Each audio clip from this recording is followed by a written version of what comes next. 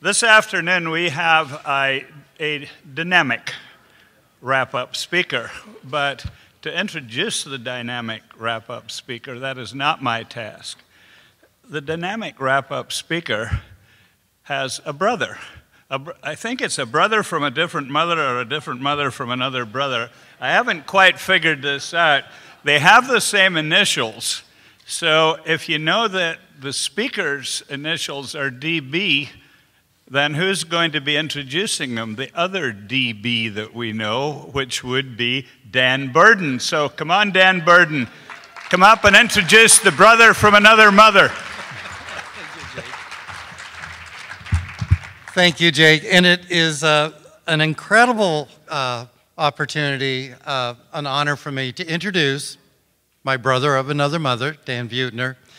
But I need to explain why he and I both have come up with this catchphrase, so I want to tell a quick story. Back when I was a young dreaming child, I dreamed one day to bicycle the world. And in time, I was able to bike from Alaska, lead an expedition from Alaska to Argentina. It took 3 years. And it was published in National Geographic. That was my quest, is to get known to advanced bicycling and bicycle adventure. Someone that would read that article then went on to more than complete my journey. It took us 3 years, our team, but it took Dan less than a year. He set a Guinness Book of World Records, went on to bicycle all of Africa, all of the Soviet Union. He is holding 3 Guinness Book World Records. But what I want to share with this story is that I have now come to realize it's not what we individually accomplish in life, it's who we end up inspiring. Most of the great things I'm seeing that I might have had a hand in playing are now being carried out by the men and women in this room and the many other rooms that we all help populate. So that is why I'm so delighted to be able to introduce Dan, because he has gone on to do not just amazing things, first with a bicycle, but with health. And that is the, I want to say, the organizational ability for us to bring all of our professions together, all of our advocates together. It's the one common theme that's going to resonate. So now I work for Dan. But I want to give a little more introduction. Wikipedia lists Dan as an explorer, educator, author, producer, storyteller, Emmy Award-winning documentary producer, and public speaker. He's all that, but he's also a spectacular health-inducing change agent that can further become the glue that holds us together and a catalytic force that energizes and ignites all of us. Dan holds not only the 3 Guinness Book World Records, he is a National Geographic Fellow, and that holds a lot of status. He's a best-selling, New York Times best-selling author. He's got 3 books that are out, all related to health, and now he's working on his 4th. And indeed, when he leaves here, he's going to jump on a plane and very soon arrive in Costa Rica to launch into the topic of happiness. And with that, I want to introduce my good brother, Dan Buettner.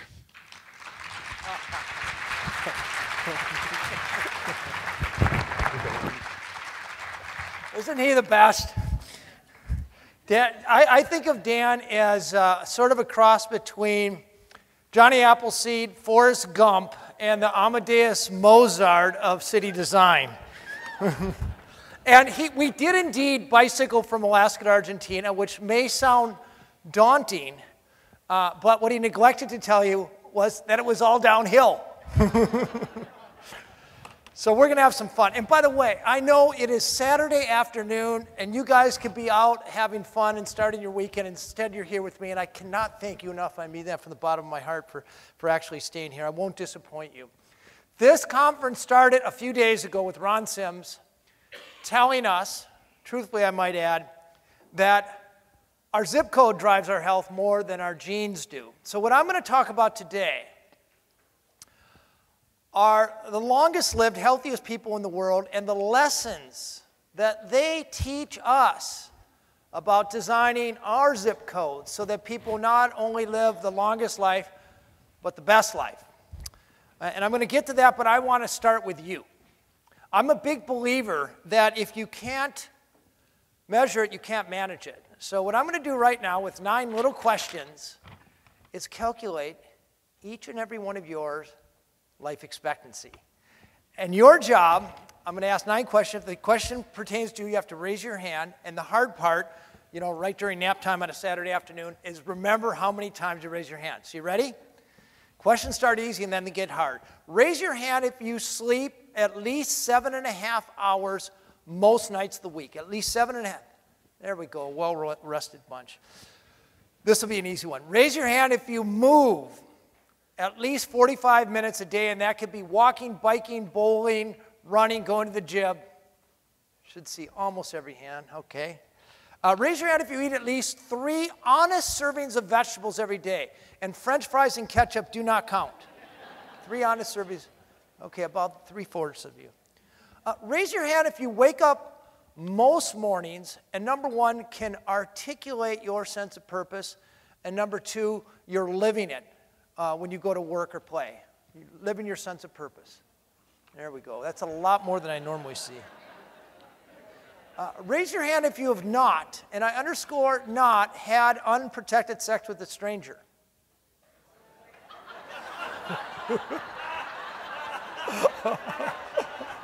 I love you guys already. I should have been partying with you last night. That's a real question, by the way. Raise your hand if you have at least 3 friends who, number 1, you can have a meaningful conversation with. Number 2, you can call them on a bad day and they'll actually care. And number 3, you actually like them. 3 friends, there we go. Almost everyone. Raise your hand if you belong to a faith-based community. Faith-based community. It could be Christian, Muslim, Jewish, doesn't matter. And you actually show up 4 times a month. Keep your hands up. Okay, there's 3 hands, all right. Easy question. Raise your hand if you've not smoked in the last 5 years. Not smoked in the last 5. There we go, almost all. And final question. Raise your hand if you have the desire and the capacity, the health, to live to age 90. You actually want to live to 90. Okay, most of you. That's actually the biggest determinant.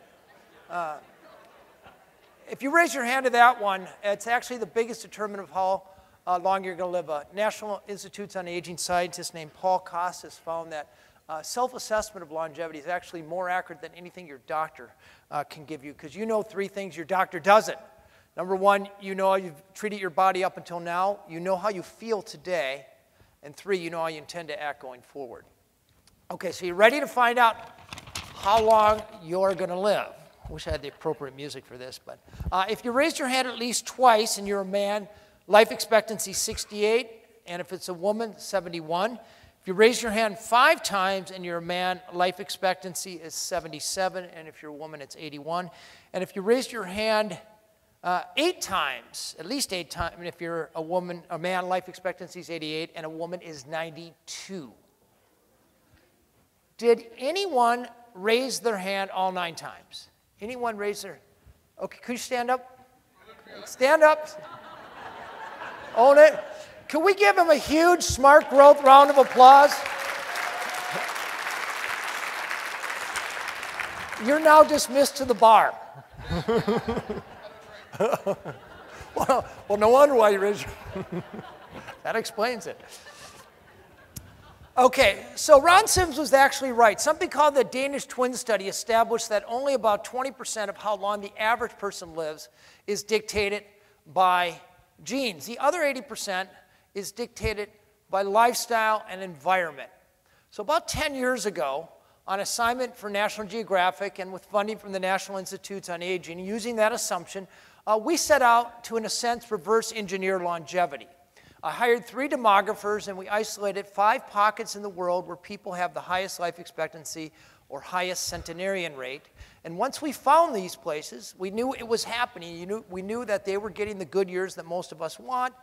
I recruited a team of experts to join me in these places to help tease out what explains longevity in all 5 of these so-called blue zones. And we boiled it down to 9 common denominators, 9 quote-unquote secrets to longevity. And I'm going to tell you what those things are.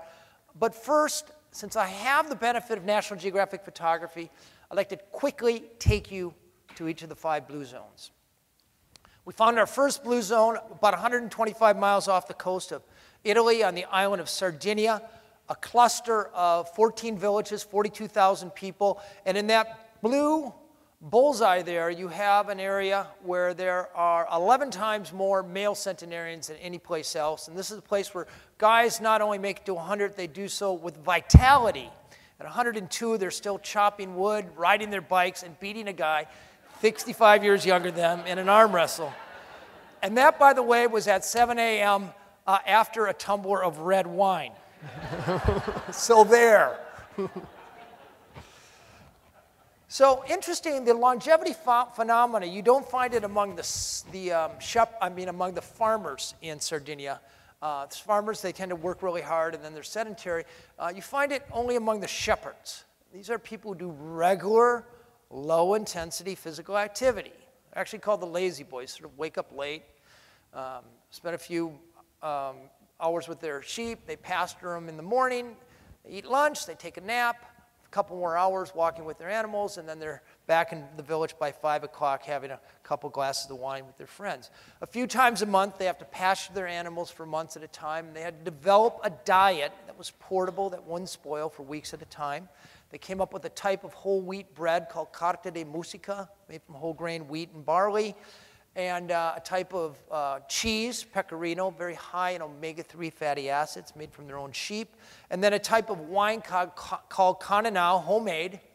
There's nothing like dirty boots to add terroir to your wine, but this wine actually has the highest levels of polyphenols of any known wine in the world, the highest level of artery-scrubbing antioxidants, and they drink this with, not to get drunk, but fairly regularly. When they're home, for most of the last century, they've eaten a fairly pure version of the Mediterranean diet. They do eat meat, never beef, occasionally chickens, and pork was a celebratory food after church on Sunday or maybe during a village fest, about 5 times a month on average. More important than what they ate were their cultural and social norms. Unlike America, where social equity seems to peak at about age 30, here the older you get, the more celebrated you are.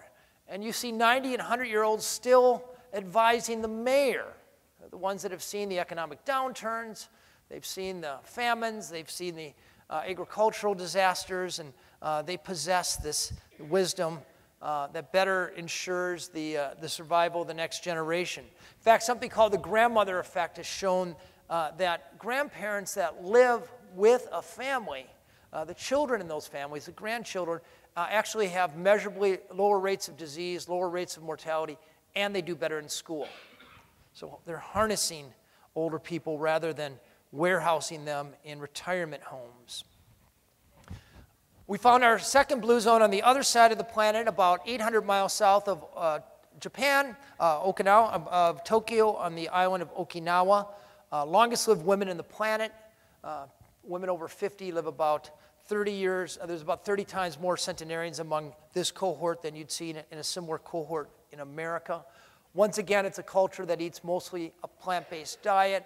But what really explains the longevity is not genes, they're a heterogeneous population, but again, the way they interact.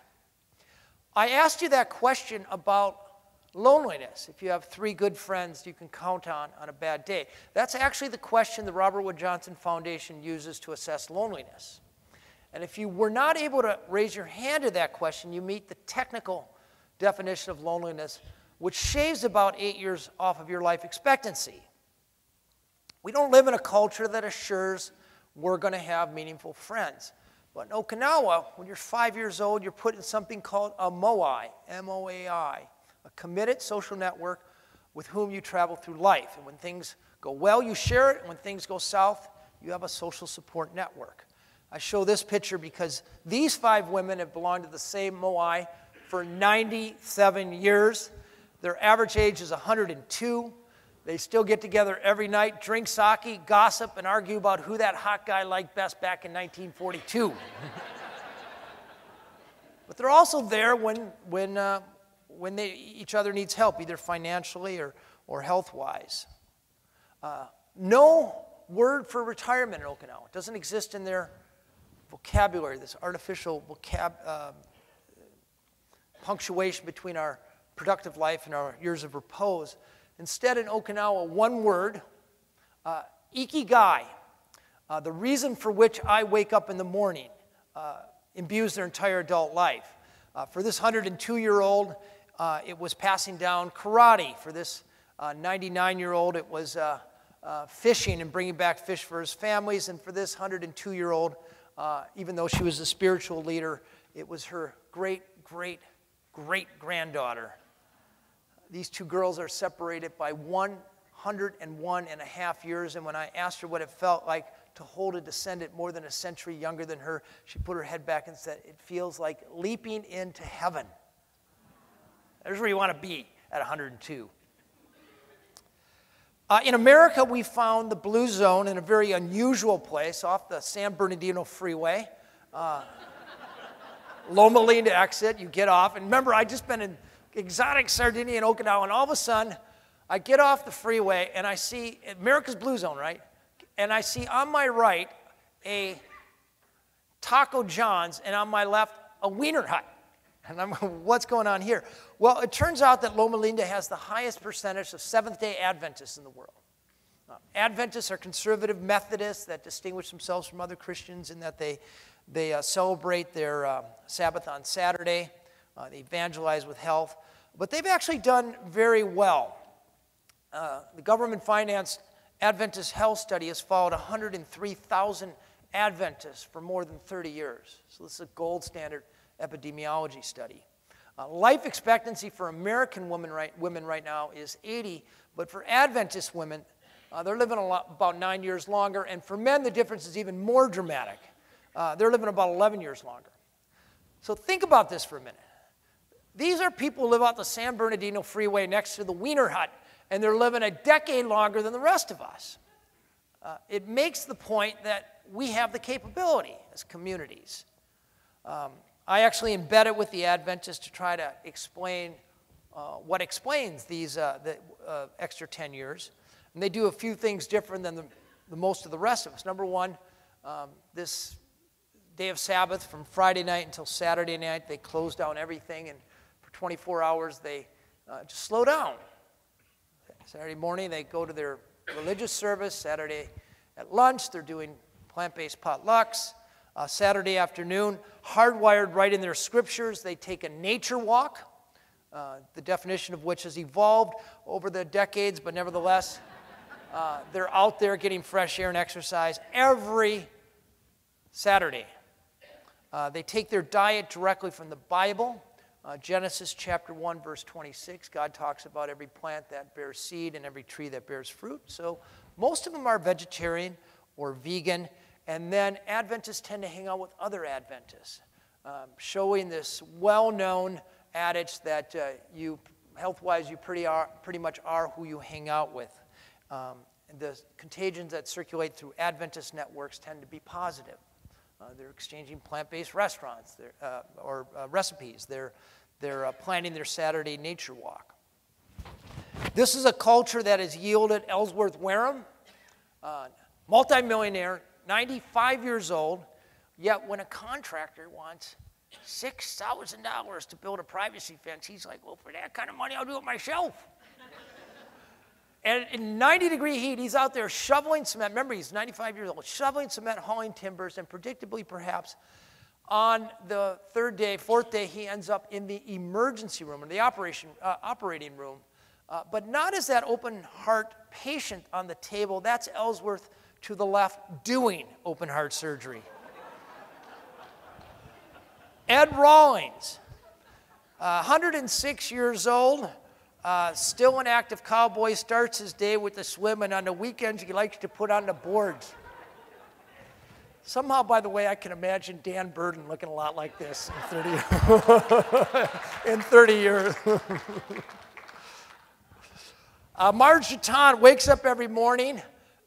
She reads her Bible. She has oatmeal topped with nuts and soy milk. She's very prescriptive, followed by what she calls a prune juice shooter. So imagine that for a second and move it right on out. Gets in her car, barrels down the San Bernardino Freeway, where she still volunteers for the Loma Linda Senior Center, where she helps out the old folks. So I wrote up these 3 cultures for a story for National Geographic. It did well. I wrote a book called The Blue Zones, and that did very well. And all of a sudden, for the first time in my life, I have money. And like a good explorer, I immediately turned around and blew the money on more exploration. I hired the demographers that I worked with to write the story, to search worldwide census data to find 2 more blue zones. Counterintuitively, we found a 4th in the Nicoya Peninsula of Costa Rica. This area has the lowest rate of middle-age mortality in the world. Middle-aged guys have about half the chance of dying of heart attack of the same age in America here, and they achieve that spending about 1/15 the amount we do on health care. Part of the reason I'm going back there this week to try to untie that knot. And then the 5th blue zone in Ikaria, off the coast of Turkey. It's actually Greek. Largely overlooked by Western civilization, very remote island. By the way, very vertical. These people, fewer than 5% of them own cars traditionally. That's starting to change, as you might expect. But they're up and down hills all day long. They didn't have paved roads until 1970 or electricity. They didn't have ports, so ships more or less left them alone. But they evolved this lifestyle, this culture. They ate a very pure version of the Mediterranean diet, the purest known version of the Mediterranean diet. Included, interestingly, potatoes and beans and about 70 greens that would look to us like the kind of weeds that grow on the side of the highway. They make delicious pies out of them.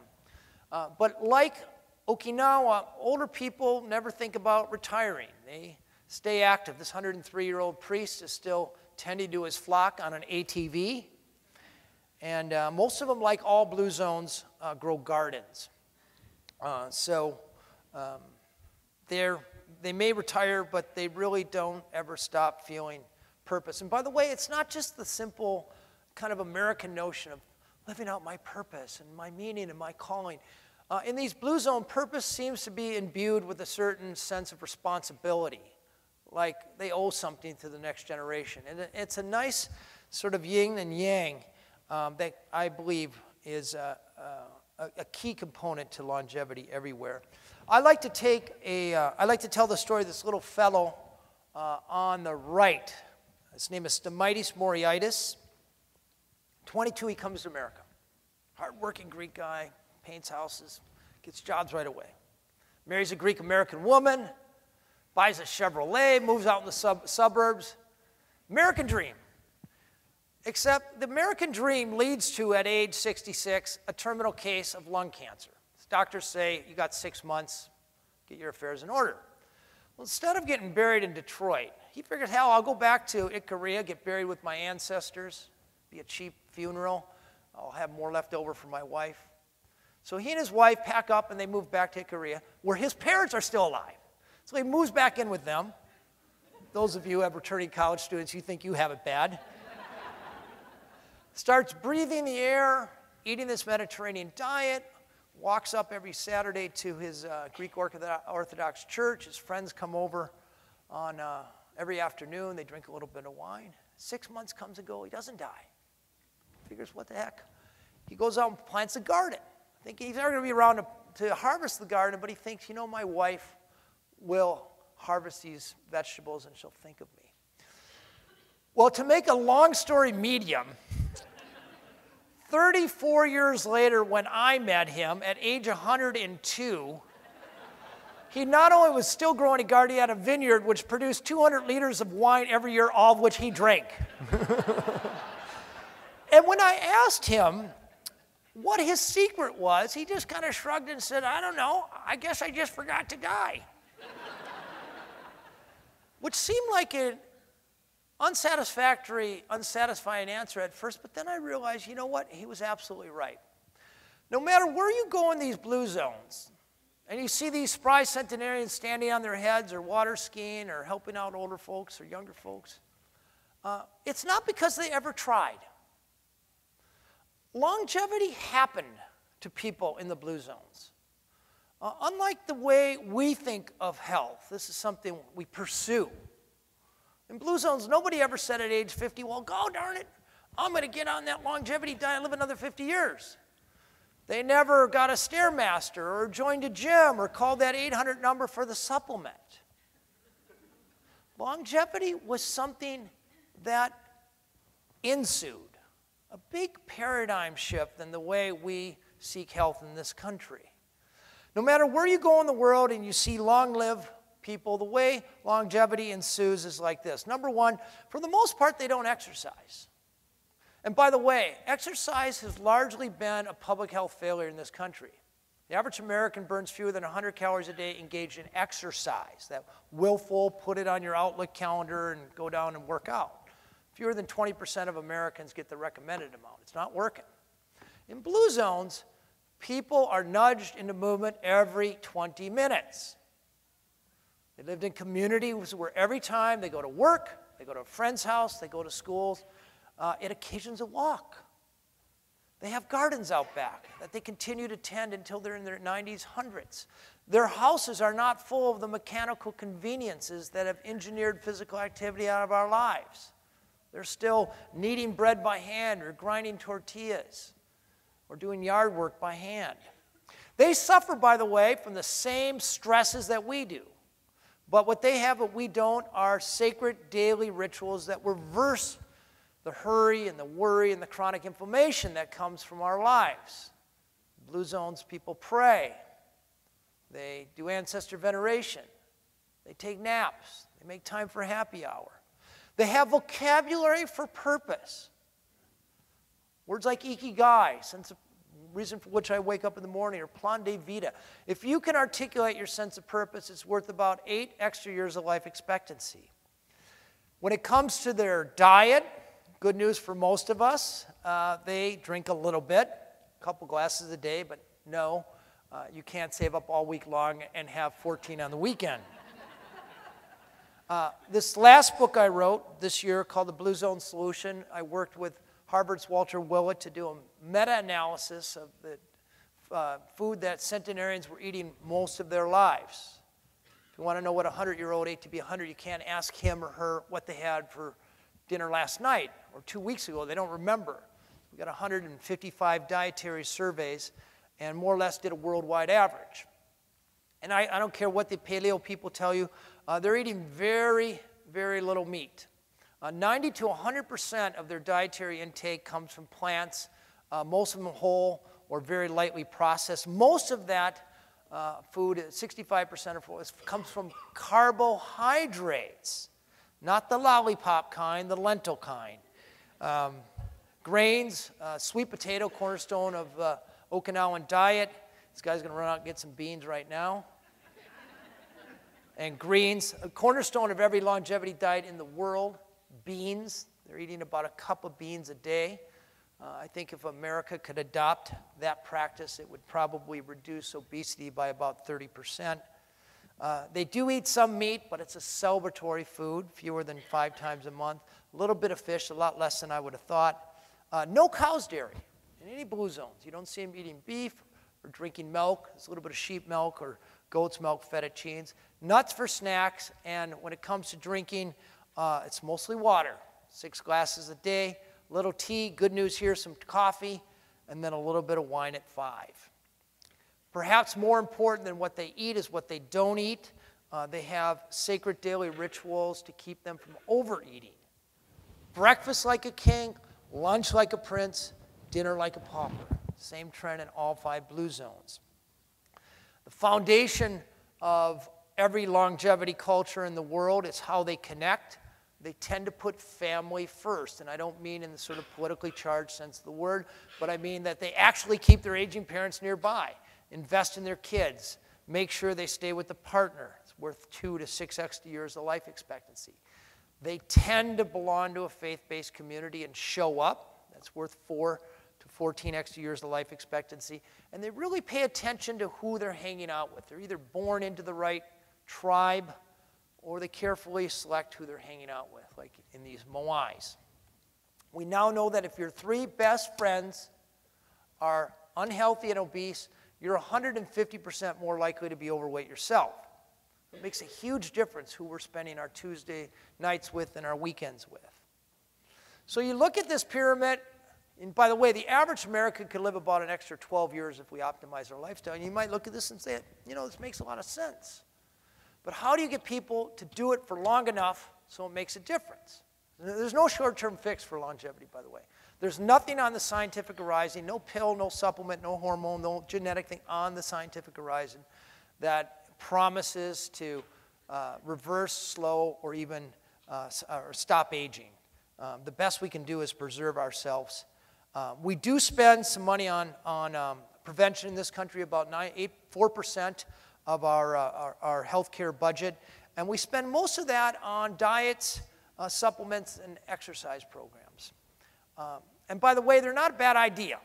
It's a good idea to get people thinking about what they're eating, a good idea to get people active. But the problem is, they're expensive, first of all. They sell lots of books, but they don't really work in the long run. If I get 100 people, if I got 100 of you on the Blue Zone diet today, I would lose 10% of you in just 3 months. I'd lose 90% of you in 9 months, and I would lose almost all of you in 2 years. Good idea, bad result. Same thing with health clubs and exercise programs. People tend to start them after the holidays with lots of zeal and then run out of gas by September. And even if I'd come home from the Blue Zones with the pill guaranteed to reverse aging, Americans wouldn't take those pills long enough to make a difference. So if that doesn't work, what does? So about 2008, I applied for another National Geographic grant and got it. Renew your subscription, please. To look at cultures that were unhealthy to get healthier. And I was starting to think back then, could you make a Blue Zone in America? Could you manufacture one? So I really had to look at areas where people were suffering from the diseases of today, and they reversed. And I spent a lot of time with the CDC, and there's all kinds of heart healthy programs and vitality programs. None of them have worked in this country. They start out, again, lots of zeal for a year or two, but then they go back to their baseline in every case. One place in the world, a non-infectious disease program actually worked. It's in a place called North Karelia, Finland. 140,000, mostly fairly well-off white people. 1972, they had the highest rate of cardiovascular disease in the world. 55-year-old guys dropping dead of heart attacks. And you take a look around and ask why. Well, they had a dairy-based diet. They used to fry their cheese in butter. North Karelia stew had 3 ingredients: water, salt, and fatty pork. And if you wanted it spicy, you added more salt. Along came an epidemiologist named Pekka Puska, and he did just a few simple things. He changed the environment that essentially made unhealthy food more expensive and made healthier food like fruits and vegetables less expensive and more accessible. Simply that. He didn't try to convince people to change their diet. The best example, they love their sausage in North Karelia. It's like bratwurst in Chicago. And there was no way in hell you were going to get people from North Karelia not to eat their sausage. So instead of trying to convince people not to eat their sausage, he goes to the sausage maker, this guy right here, and convinces them to reformulate the sausage so there is 30% less fat and 25% less salt over time. So 6 months later, people are still buying the same sausage, but it has a lot less of the bad stuff. So that's kind of the general idea. That's the emblematic idea. And inspired by that, and really wanting to manufacture a Blue Zone, 2009, and by the way, this project actually worked. I mean, over the course of about 10 years, the cardiovascular disease dropped by 80%, key cancers dropped by 60%. There are articles in the British Journal of Medicine that chronicles this very good. It's credible stuff. But I wanted to see if I could replicate it in the United States. I got a big grant from AARP, and University of Minnesota partnered with us. And the idea here was to take a different approach. And I think this is an approach you guys will like. So you see that little guy there in the middle of the, we call life radius. We assume that most Americans spend about 80% of their life within about 10 miles of their home or work. Instead of trying to hound that individual or incent the individual or guilt the individual to get off the couch or get moving or eat their veggies, we just kind of say, individual is going to do what the individual is going to do. Individual, we're all, by the way, genetically programmed to crave fat and sugar and be sedentary. We are evolutionarily hardwired that way. And at the end of the day, you can try all these behavioral interventions, but at the end, our genes are going to triumph. So instead of trying to beat the genes, change the environment. So what does that mean? So with this money, I was able to hire a bunch of experts. I hired Nicholas Christakis from Harvard. His expertise is social environments. I hired Brian Wansing from Stanford, now at Cornell Food Labs, a food environment. And I brought Dan Burden aboard for the built environment. And we got together and thought about how do you optimize the life radius and do it in a big enough way that it actually makes a difference. So we found 5 different subdomains. And it turns out the best money, the biggest return on any money spent on trying to get a community healthier is trying to optimize policy. This is according to the CDC. It boils down to things like this. Do you live in a city where smoking is really easy to do, or has smoking been denormalized? Has it been taxed? Can you smoke?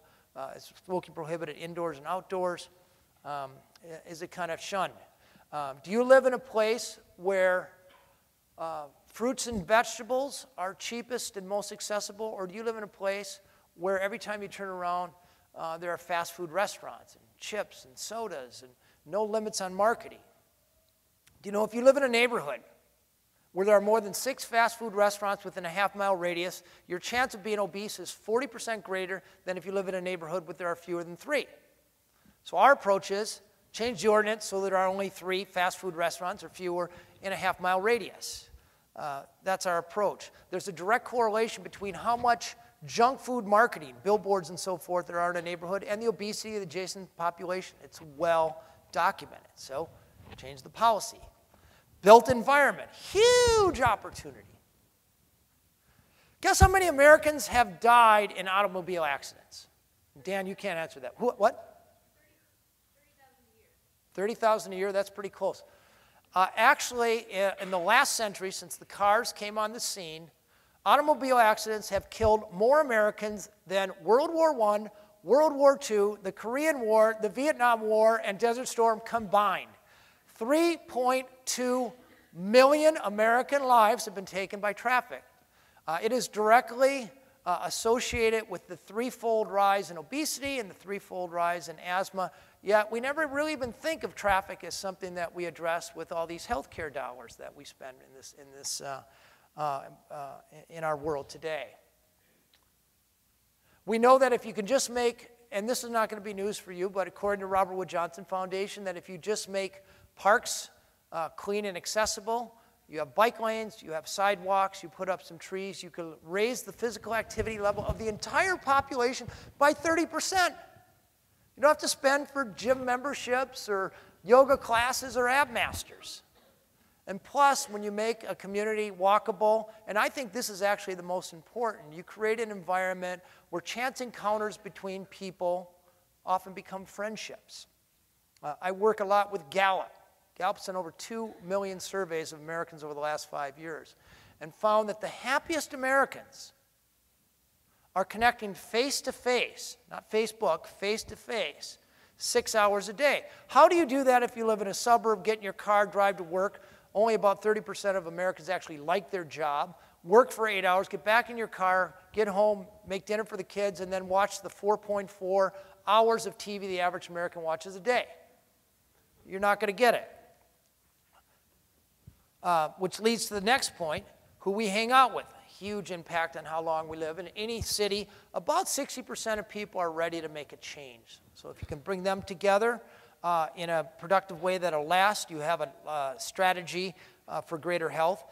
The buildings we live in, grocery stores, restaurants, schools, workplace, enormous opportunity.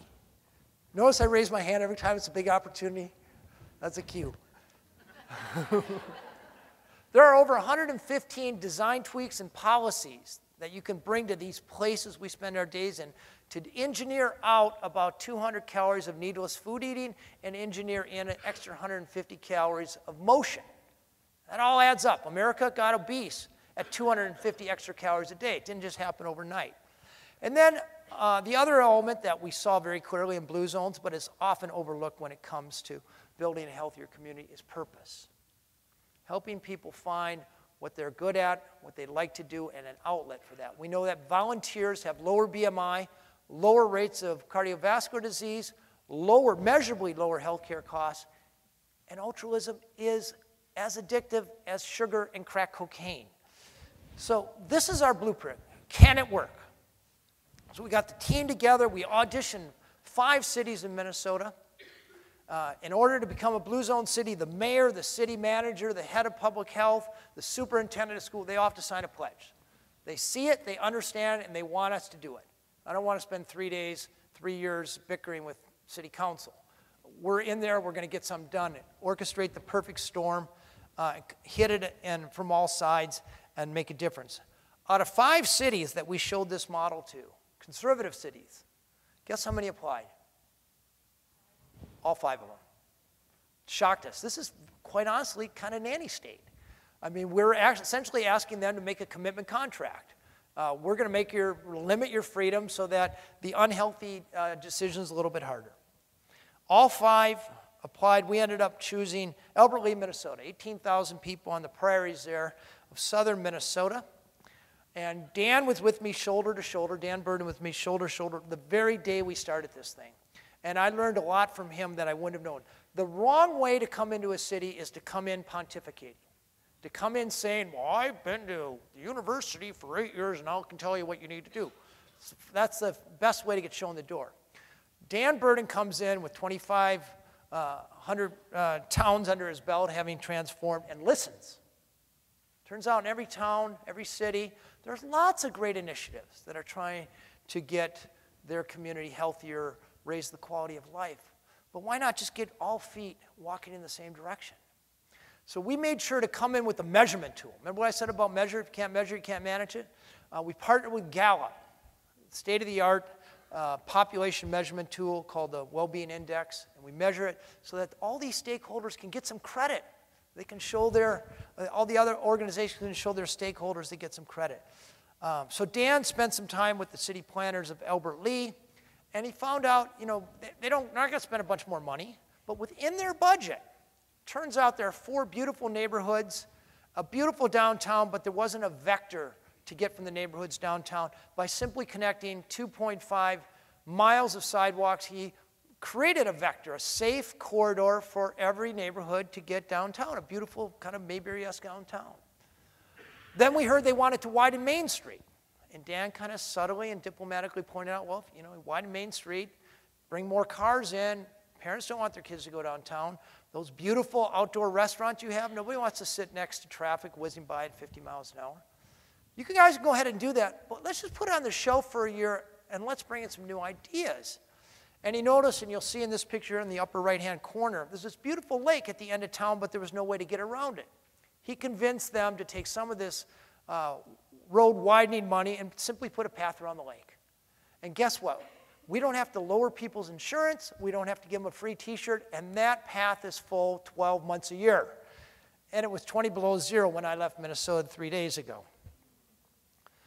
We had a restaurant program where we engineered out, every time you go out to eat, you eat about 300 more calories than you would if you ate at home. Brian Wansink here, the guy on the right, he helped put some nudges and defaults in the restaurant experience. For example, when you come to a Blue Zone restaurant, you don't automatically get bread. You can ask for bread, but we discovered that most people really don't even miss that extra 150 calories of bread and butter, and the restaurateur saves money. When you order a sandwich, instead of automatically getting fries, you can get the fries, but the default is fruit. We change adjectives on menus. Do you know, and this will be useful to all of you, do you know, by the way, the menu, the adjective that most assures that people won't order an entree? The healthy choice. Let me tell you something. Nobody wants the damn healthy choice. When people go out to eat, they want to eat something good. So you take that healthy salad and you change it to the Italian Primavera salad. And sales go up by 30%. You don't touch the price or the ingredients. You just go through the menu. So you can do that system-wide. We got the local grocery store chain to agree to tag Blue Zone's foods, create a checkout aisle with only healthy defaults at the register. We got schools to adopt 9 policies so that kids ate less. Rather than tackling the 900-pound gorilla, which is school lunches, change the simple default where there's no eating in classrooms and hallways. The BMI of that whole school goes down by 11% because you cut out 8 hours of eating what? Junk food. Then we got about 20% of the population to agree to sign a simple pledge that had them going into their homes. We asked them to calculate how long they're going to live. We have a tool for that, but that also captures citywide data so we know what their BMI is and so forth. Let our experts into their house to optimize their kitchen, get rid of big plates, put in smaller plates, dig a garden outside. These are all small nudges that add up over time. We got 1,200 Albert Lea citizens to join a Moai. We just organize people around potlucks or walking and get them to agree to hang out with each other for at least 10 weeks.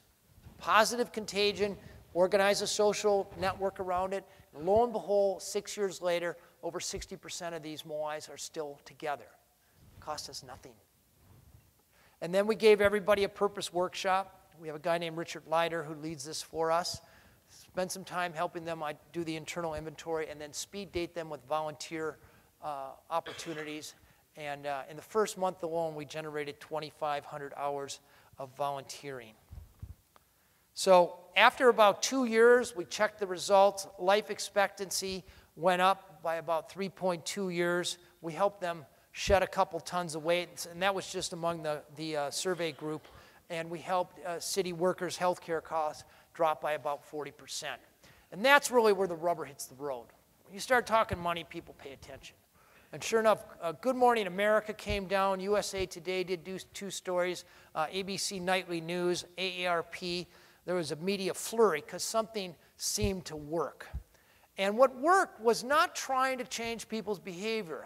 Our team looked at everything we did through the lens of, does this make a permanent or semi-permanent change to the environment? So we didn't spend money on the more ephemeral things. And what we discovered after 6 years, and Albert Lea is still on the program, by the way, is that when you change the environment, the culture follows. When people start identifying as living in a healthy place, they start making decisions. They start influencing their policymakers to do more of this sort of thing. It starts this beautiful virtuous circle. After Albert Lea, our phones started ringing off the hook. 55 other cities applied. We could only do one. We did one confederation in Los Angeles, the beach cities, about 150,000 people. Very different culture, but the same strategy. Permanent or semi-permanent change in the environment. Not silver bullet, silver buckshot. So obviously very different. Their problem in LA is they drive to their neighbor's house. Dan came in, and once again, I always learn something from Dan. Get to know this man. So he taught me that you can present the best policies, the road diets and complete streets, and I'll guarantee you most people's eyes glaze over. They don't know what the hell that means. But Dan comes in and he takes the mayor and the head of the newspaper and the developers and he does these walking audits. And then afterward, he shows them what their town could look like. He does these photomorphs. And once people can visualize it, it's a lot easier to get them to vote for it. Visualize, then the votes come. Then he does these great charrettes where after he's shown people what they can do to their town to make it more walkable and bikeable and livable, then he gets all the stakeholders together and has them prioritize what they can do. What do we have the budget for? What do people here really want to do? What do we have the money for? What can we get done? Instead of hot air, what can we actually get done in 3 years or 5 years? Some of our cities are 5 years. And then our team makes sure that after Dan lights the spark, there's someone there to throw gas on it and to fan it and to keep it going.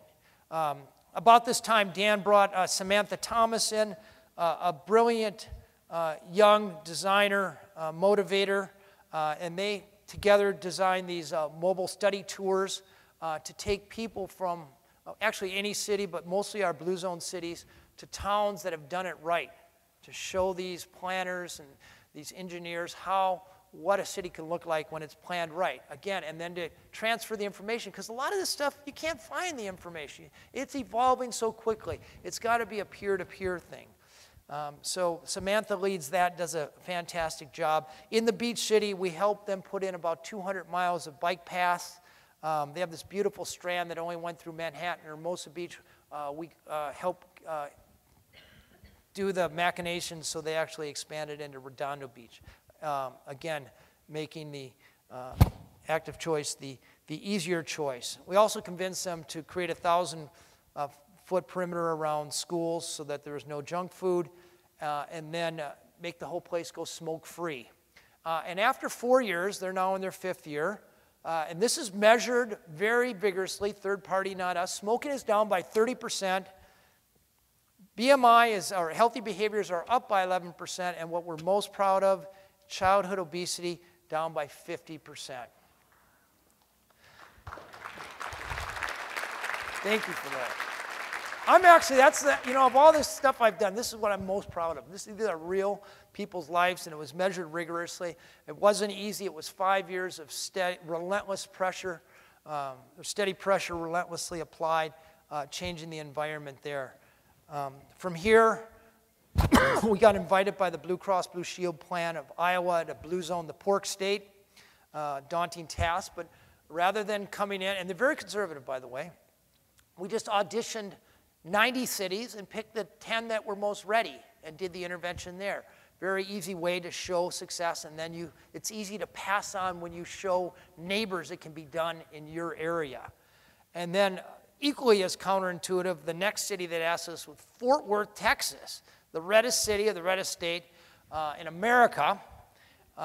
Texas Health System brought us in, and that again made national news. And I think after we demonstrated efficacy here in Cowtown with the plant-based solution, it pretty much exploded from there, and we're now in 26 cities. And by the way, starting our first Blue Zone city in Oregon here next month in Klamath Falls after a fairly rigorous audition process. So I'll be back here in 3 weeks, so for those of you here.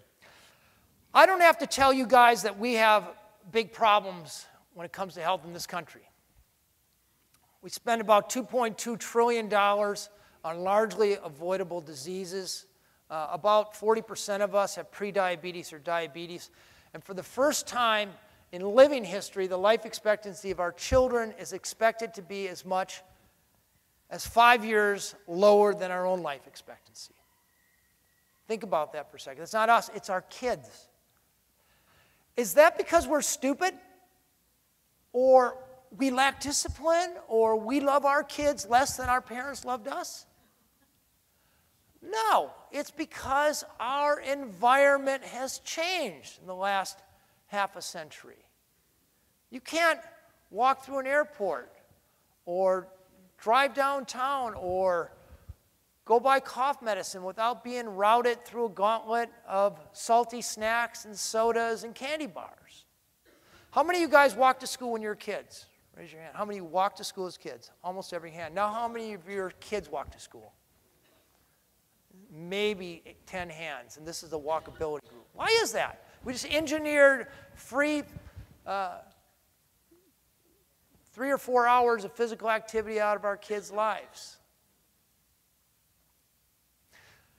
We're a lot like that frog in the old science experiment. What did that frog, if you throw a frog in a really hot water, what does the frog do? Jumps out. If you throw a frog in lukewarm water and raise the temperature a degree at a time, the frog will get complacent, you can eventually boil it. I think that's a useful metaphor for what's happening here in America. It's nobody's fault. There's no really evil conspiracy. We have just over-innovated when it comes to providing calories, providing ease for our species. And now the same things that got us to where we are, remember we evolved in an environment of scarcity and difficulty. We now live in an environment of ease and abundance. We need to change things. The secret to longevity does not lie with our doctors. Doctors are pretty good at reversing diseases or treating diseases, but not good at keeping us from getting them in the first place.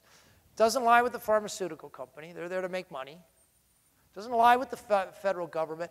I submit to you guys it lies with us.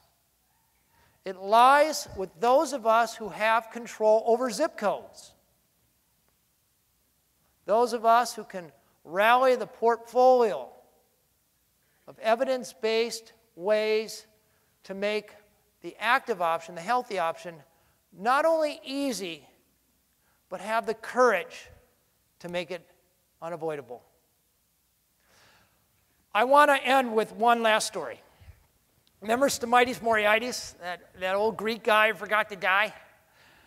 I actually called him a little while ago, and I asked him, I was writing about him, and I had some interviews, I had some questions to ask him. It was early morning in Minneapolis, where I live. It was late afternoon in Korea. Speaks fluent English. Hit him with a battery of questions. And after about a half hour, he said, "You got to hurry this up. I got friends coming over. We're going to drink some wine." I said, "Just one last question." I said, "Did you ever figure out how you got rid of lung disease? That's incredibly rare." He says, yeah, I gave that a lot of thought. In fact, about 15 years ago, I went back to the States to get some tests. And I said, "Yeah, what'd you discover?" He said, "Nothing. I got there, and all my doctors were dead." Thank you very much.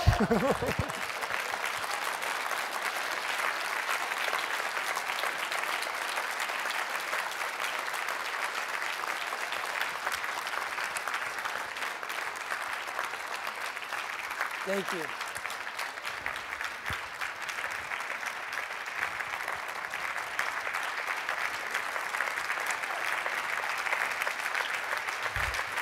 Put your arms